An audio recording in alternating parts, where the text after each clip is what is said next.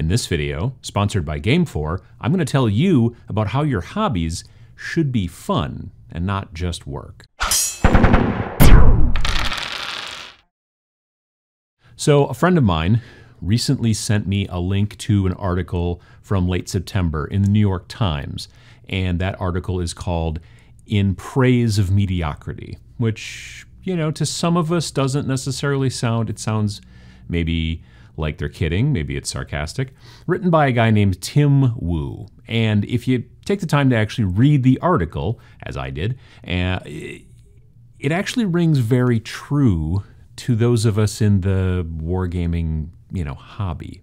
So what's the gist of the article? The gist of the article is that initially he bemoans the fact that a lot of people that he talks to don't have any hobbies. And he believes that it has to do with the fact that everybody these days, if you have a hobby, you have to be excellent at it because the cult of excellence has been driven into at least American society, if not in a lot of other places all over the globe. So if you're not just running because you enjoy running, then you're training for a marathon, or you're training for a half marathon, or you're, whatever. No one's just doing it because they enjoy it. They're doing these hobbies because they have to be the best at them, or as good as they can be, let's say. And partially that has to do with, maybe if you work a whole lot, that when it becomes time to, have your leisure and do your hobby, that you really work hard at your hobby because you've been working hard at work, and maybe it's just you don't have an off switch. And that's some people, certainly. He kind of bemoans the fact as well that if you don't have a hobby, it's because you work very hard and then you come home and then you just watch stuff on screens, whether it's surfing the web or watching television or whatever. And then, that leisure, at least in my opinion, I share some of the same opinion, I think, with this author. My opinion, that kind of leisure, if it's what you want to do, that's cool, but it's not what I want to do. What I want to do, 9 times out of 10 when I get home from work, or pretty much anywhere, is I want to go and either build models or paint models, or play games with models. But frequently the actual building and the all that jazz takes longer. You spend more time on the building and the painting generally than you do on the hobby. Eventually you might get to a point where you've got everything painted that you're ever going to need, and then you just play and you don't do any painting anymore. You put your brushes away and they get dusty. That doesn't happen with most of us, but maybe it happens with you.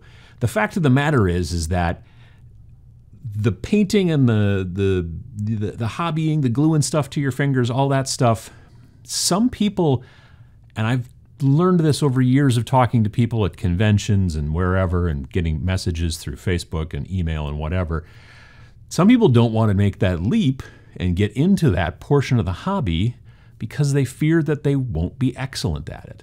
Excellence is a funny thing. I don't particularly care for it in all areas of life. I would like a doctor who is going to say, operate on me, to be excellent. I even want my dentist to be excellent, that kind of stuff, or at least quite good. But when I'm talking about my leisure time, I don't personally feel, and that's kind of the point of the article, which I've linked below, I don't personally feel that hobby time has to be excellence time. I think, personally, that hobby time equals leisure time and having fun. Now, that being said, if your goal in life is to win a golden demon, to win a big, whatever, crystal brush, any kind of prizes like those, the big miniature painting competitions that happen all over the world, that's great.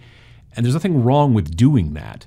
But the fact of the matter is that not everybody, not all of you out there, and certainly not me, have to do that. Some people see painting their models as a means to an end.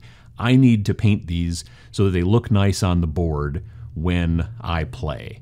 Some people don't care. They just play with unpainted models. That's a valid life choice.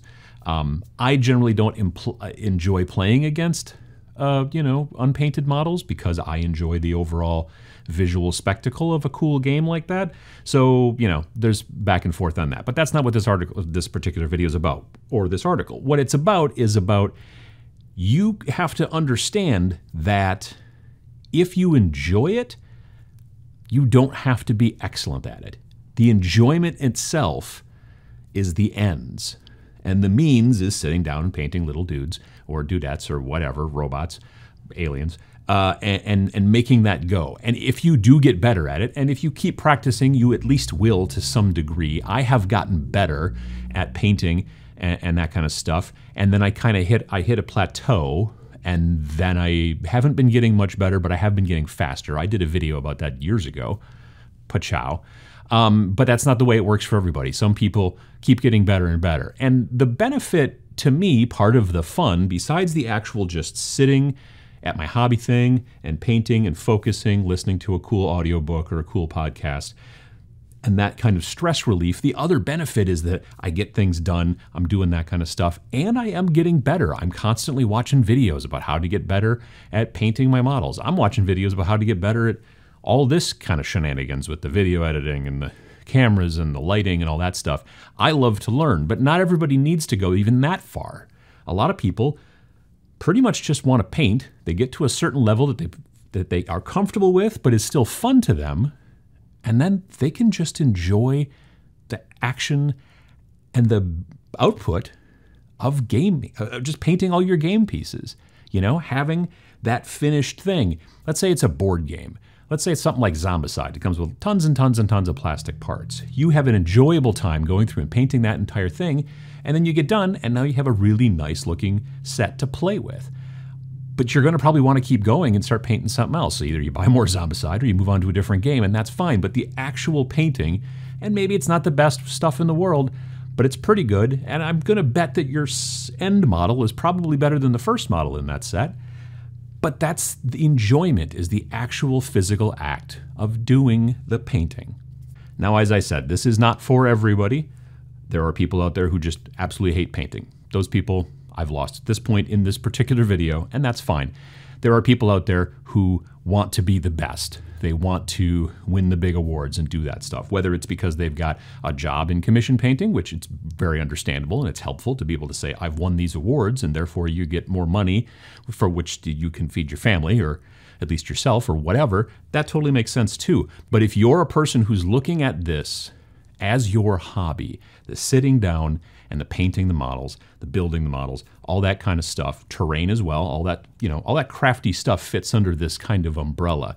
If you're in the situation where these are the things that you enjoy doing, the act of doing it, which is what I've been kind of telling people about on these videos for at least the last several years, then you have to understand that that can be the kind of end-all be-all. And to sit down and say, I've been painting and I enjoy it, but I'm not as good as the guys in those magazines. I'm not even getting that much better than I was 6 months ago.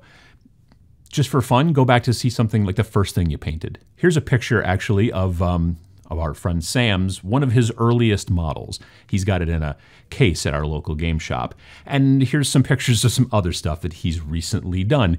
You can, if you want to, go into super excellence, like somebody like Sam, or these people who win the big, prizes. And that's great. If you enjoy it, certainly, that's really the important part. But if you really just want to sit down and paint your kill team and get onto that one, or paint your Zombicide, or paint your Malifaux crew, or paint your, Age of Sigmar, your Bolt Action, whatever game, or even if you just want to paint like cool, like display stuff, like, busts. There's special companies out there, small companies usually, that sell things that are designed more towards display painters. If you want to go that direction and do it because you enjoy it, great. If you want to do it because you enjoy it, but you also enjoy learning so you can get better, great.